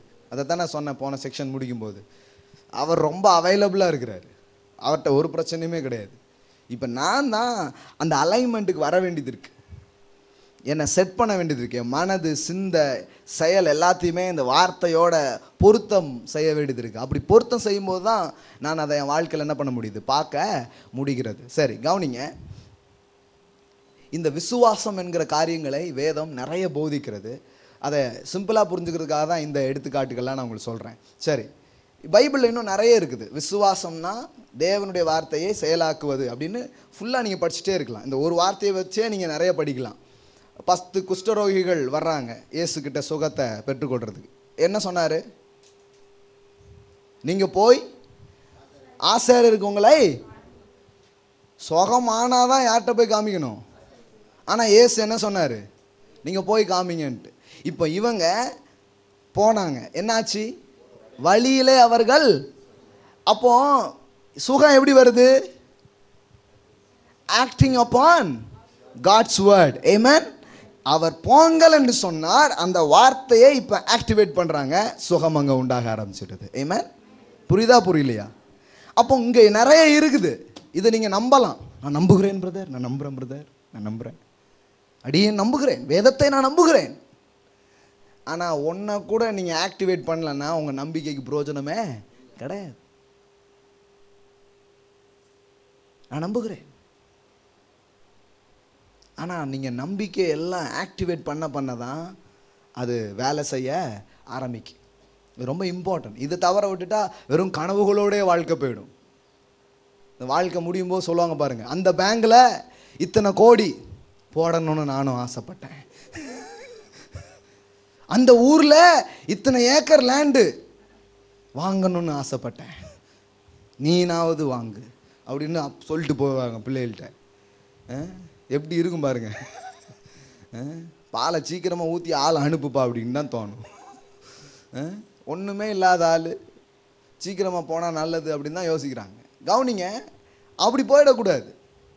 என்னெல்லாம் பார்க்குறோமோ அதெல்லாம் நிறைவேற வேண்டும். ஆமென். எண்ணங்களெல்லாம் நிறைவேறணும், அதெல்லாம் வாழ்க்கையில் பழிக்க வேண்டும், பலிதமாக்க வேண்டும். அதுதான் கிறிஸ்தவ ஜீவியம். அதை வேதவசனம் போதிக்கிறது. அப்போ சும்மா நம்பிட்டு இருக்கேன் கிடையாது. நம்புகிறேன் ஒரு நாள் நான் ரொம்ப பெரிய ஆளாக வருவேன் என்று. அப்படியா? உண்மையிலே நம்புறீங்களா? இந்த வருஷம் நிறைய மார்க் வாங்குவேன் நம்புகிறேன். அப்படியா? ரியலி? அப்போ நம்புறீங்கன்னு உண்மையாக இருந்தால் நீங்கள் என்ன பண்ண ஆரம்பிப்பீங்க? You are acting. அந்த நம்பிக்கைக்கு ஒரு செயல் வடிவத்தை நீங்கள் என்ன பண்ணுவீர்கள்? கொடுப்பீர்கள். அதுக்கு பெயர் தான் விசுவாசமாக இருக்கிறது. ஆமென். அப்படி இல்லைன்னா உங்கள் நம்பிக்கை வெறும் நம்பிக்கையாக இருக்கும். நீதிமொழிகளை நாம் படிக்கிறோம். ஆசைகளை பற்றி, விருப்பங்களை பற்றி ஏராளமாக நீதிமொழிகளில் சொல்லப்பட்டிருக்கிறது.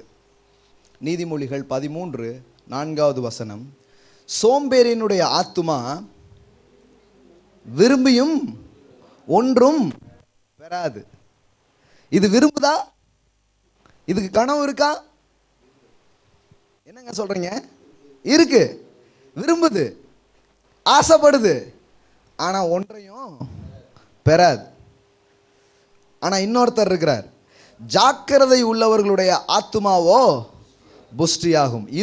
இவர் கனவுகள் நிறைவேறுகிறது. அப்ப பாருங்க, வெறும் ஐ ஹோப் அப்படி கிடையாது. Hope is good. அது ஒரு நாணயத்தின் ஒரு பகுதி. ஆனா நீங்க கேஷ் பண்ணணும்னா இன்னொரு பகுதி தேவை, ஆக்டிங். ஹல்லேலூயா. எல்லாம் சொல்லுங்க, செயல். கனவுகள் நிறைவாக ஒரு செயல் அவசியமாக இருக்கிறது. ஆமென். அப்படி ஒரு செயல் இல்லாமல் கனவுகள் நினைவாகுவது இல்லை. அதுதான் சிலர் கனவுன்னு சொல்லும்போது தூங்கும்போது வருவது என்று எண்ணுகிறார்கள். இல்லை, உங்கள் ஒவ்வொரு நாளும் என்ன இப்படி படுத்துட்டு இருக்க, இவ்வளோ பெரிய ட்ரீம்ஸ் இருக்கு, ரைஸ் அப் உங்களை அப்படியே எழுப்பும். அதுதான் கனவு. ஆமென். ட்ரீமர்ஸ் நெவர் ஸ்லீப் அப்படின்னு சொல்றாங்க. கனவு காண்கிறவர்கள் தூங்குவதில்லை. டாக்டர் அம்பேத்கர் அப்படின்னு ஒருத்தர் இருந்தார். தாழ்த்தப்பட்ட ஜனங்களுக்காக பல காரியங்கள் செய்தார். எத்தனையோ இரவுகள் படிச்சு தூங்காமலே எத்தனையோ இரவுகள் செலவிட்டாராம். ஒரு முறை பத்திரிகையாளர்கள் அவரை சந்திக்கும் போது தூங்காத கண்களோடு, செவந்த கண்களோடு நின்று கொண்டிருந்தாராம். அப்போ கேட்டாங்களாம், என்ன நீங்கள் தூங்குறதே இல்லையா அப்படின்ட்டு. அப்போ அவர் சொன்னாராம், என் இனம் விழிக்கும் வரை நான் தூங்குவதில்லை அப்படின்ட்டு. என்ன வார்த்தை பாருங்க. என் இனம் விழிக்கும் வரை நான் தூங்குவதில்லையே. இது மாதிரி பாருங்க, நம்ம ஆளுகளை பாருங்க, அந்த வார்த்தையை கவனிக்க மாட்டாங்க. அது யார் சொன்னா? அதான் பிரச்சனை.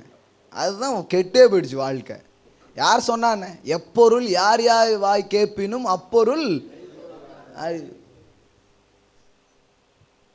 யார் சொன்னான்? அம்பேத்கர் சொன்னாலும் ஏற்றுக்கலாம், அறிஞர் அண்ணா சொன்னாலும் ஏற்றுக்கலாம், ஏசுநாதர் சொன்னாலும் ஏற்றுக்கலாம். வார்த்தை தேவ வார்த்தையோடு ஒத்து போதா? அதான் மேட்ரு. ஆமென். என் இனம் விழிக்கும் வரை நான் தூங்குவதில்லை. இதே தாவீது இந்த வார்த்தையை சொல்லியிருக்கிறார். உங்களுக்கு தெரியுமா? தேவனுக்கென்று ஒரு காரியத்தை நான் கற்ற வர நான் இந்த பெட்டுக்கு போக மாட்டேன் அப்படின்னு சொன்னார். சொன்னாரா? சொல்லலையா? ஆமென். அதுதான் கனவு காண்கிறவர்களின் வார்த்தை, அதை செயல் வடிவமாக்குகிறவர்களின் வார்த்தை. என் தேவனுக்காக ஒரு பெரிய காரியத்தை நான் செய்கிற வர நான் தூக்கத்தை வரவிட மாட்டேன் என் கண்ணுக்கு அப்படிங்கிறான். பாருங்க, ட்ரீமர்ஸ் நெவர் ஸ்லீப். கனவு வந்துச்சுன்னா அவங்க சும்மா இருக்க மாட்டாங்க. அது அவங்கள மோட்டிவேட் பண்ணிக்கிட்டே இருக்கும், அது அவங்கள ஊக்கப்படுத்திகிட்டே இருக்கும். எழுந்துரு என்ன பண்ணிட்டு இருக்கு, எப்படி இருந்தால் என்ன ஆகும்? அதனால தான் கனவுகள் வந்தால் வாழ்க்கை சீர்பட ஆரம்பிக்கிறது. Where there is no vision, the people will perish. Where there is a vision, the people will flourish. நீங்களே பாருங்களேன், ஒரு ஒரு ஒரு குறிப்பிட்ட நேரத்துக்குள்ள ஒரு இடத்துக்கு போகணும், நீங்க போயிட்டு இருக்கீங்க. இப்போ வழியில யாராவது பேசிட்டு என்ன பண்ணுவீங்க?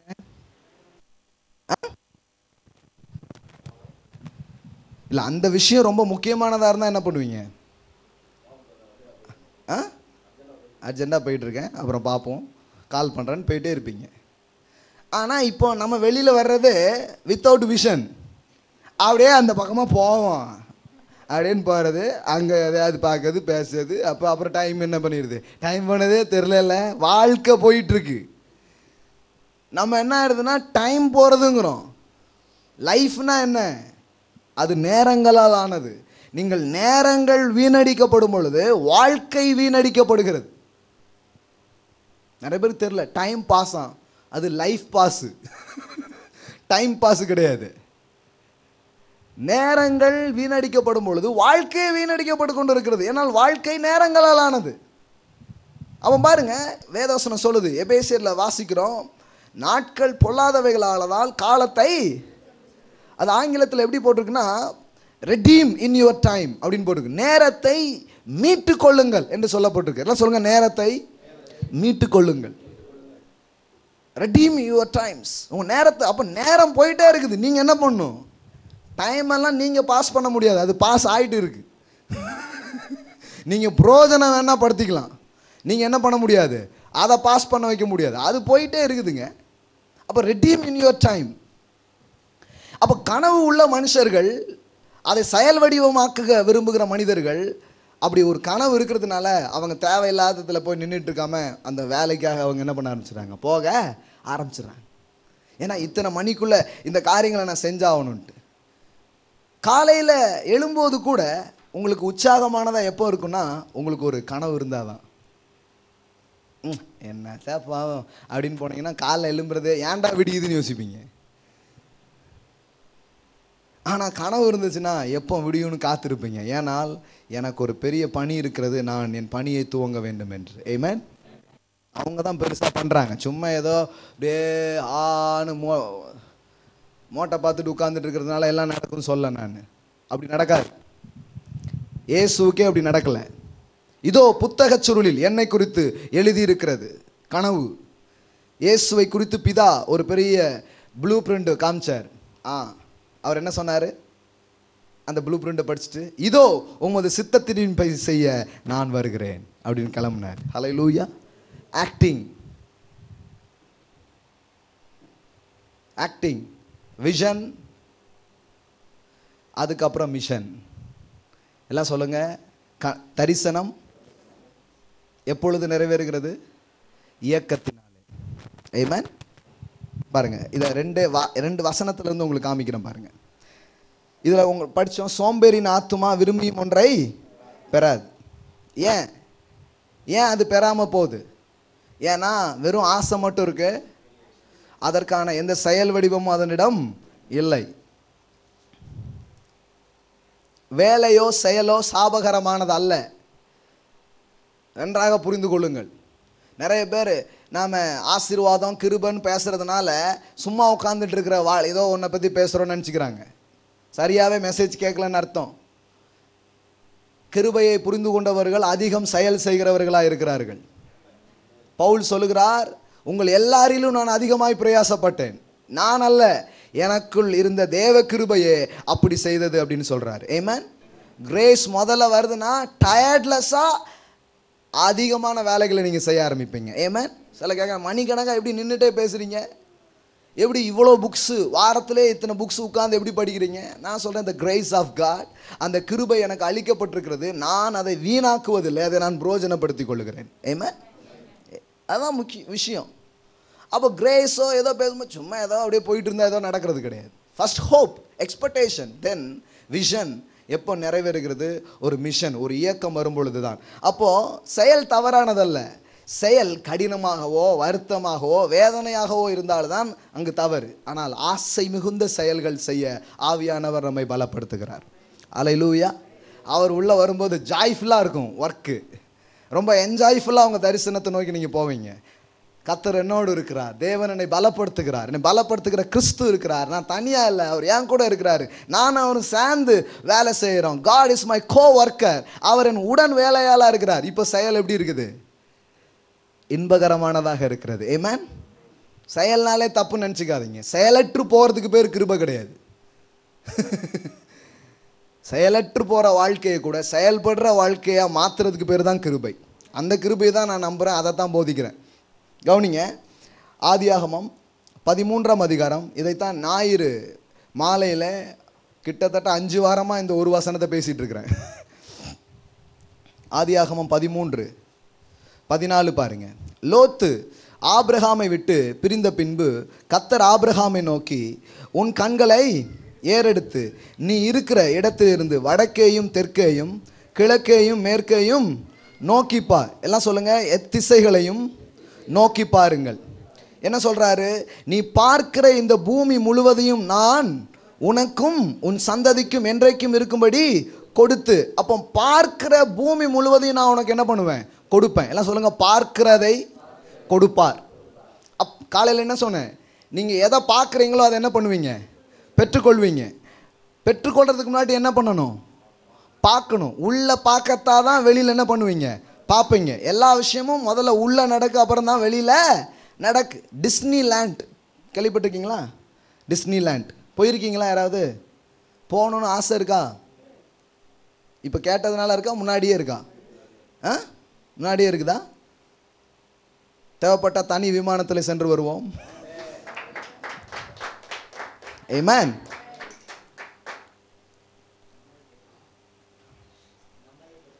நம்மளே கட்டுவோம். Wow, super. அதுக்கு என்னெல்லாம் பண்ணணும்னு நான் சொல்லுவேன் நாளையிலிருந்து. ஆமென். ட்ரீம் தப்பே கிடையாது. ஆனால் அது எவ்வளோ பெரிய கனவு வேணாலும் காணலாம். ஆண்டவர் என்ன சொன்னார்? இங்கே பாரு, 6 அடி உனக்குண்ணே அப்படி சொன்னாரா? அது பிரசங்கியார் சொன்னது. தேவன் 6 அடி சொல்லலை. அது என்னமோ பெரிய சத்தியம் போல பேசுவாங்க. நமக்கு என்னங்க பிரதர், வெறும் 6 அடி தான். நீங்கள் 4 அடி தான் இருக்கீங்க, உங்களுக்கு 6 அடி கூட கிடையாது. 6 அடி இதெல்லாம் அவர் பேசலை. கிழக்க தெற்க மேற்க எல்லா திசையும் பார், நீ பார்க்கிற பூமி முழுவதையும் நான் உனக்கு தருவேன். ஹல்லேலூயா. எல்லாம் சொல்லுங்க, எவ்வளோ வேணுமோ அவ்வளோ பார்க்கலாம். எவ்வளோ பார்க்குறீங்களோ அவ்வளோ பெற்றுக்கொள்ளலாம். ஆமென். இப்போ பார்க்கிறது இதுதான் முதல் பார்ட், விஷன். எல்லாம் சொல்லுங்க, விஷன். கண்களை ஏறெடுத்து பார் அப்படின்னார். இந்த டிஸ்னி லேண்டு பற்றி சொன்னேன். இந்த டிஸ்னி லேண்டை உருவாக்குன வால்ட் டிஸ்னி இருக்கார் பாருங்க. அவர் ரொம்ப கற்பனை சக்தி மிகுந்த ஒருவர். உங்களுக்கு அவரை பற்றி நீங்கள் படிச்சிருப்பீங்க, உங்களுக்கு தெரியும்னு நினைக்கிறேன். அவர் தான் அந்த மிக்கி மவுஸ் அதை என்ன பண்ணுறாரு? உருவாக்குகிறார். இந்த வால்ட் டிஸ்னி ரொம்ப கற்பனை வளம் மிக்கவர். அவர் என்ன பண்ணார்னா, ஒரு டிஸ்னி லேண்டுன்னு ஒன்று என்ன பண்ணார்? உருவாக்குனார். இன்றைக்கி அது ரொம்ப பெரிய ஒரு என்டர்டைன்மெண்ட்டு, வருமானம் கொட்டக்கூடிய ஒரு இடம். அவ்வளவு என்ன சொல்கிறது, அங்கே போய் ஃபுல்லாக என்டர்டைன்மெண்ட்டுக்காக செலவு பண்ணுறாங்க. ரொம்ப ஆச்சரியமாக இருக்கும். சின்ன பிள்ளைங்க ரொம்ப ஃபன்னான விஷயங்கள்லாம் நிறைய என்ன பண்ணியிருக்காங்க? ஏற்படுத்தி வச்சுருக்குறாங்க. அந்த மாதிரியான ஒரு இது. இந்த டிஸ்னி லேண்டை செய்து முடிக்கிறதுக்குள்ளே அவர் இறந்து போனார். அப்போ அவர் இறந்து கொஞ்ச நாளைக்கு அப்புறம் தான் அந்த டிஸ்னி லேண்ட் வேலையெல்லாம் செஞ்சு முடித்தாங்க. அது ஆரம்பித்து கிட்ட போயிட்டு இருக்கும்போதே அவர் இறந்து போனார். ஸோ முடிஞ்சிடுச்சு. அப்போது அந்த டிஸ்னி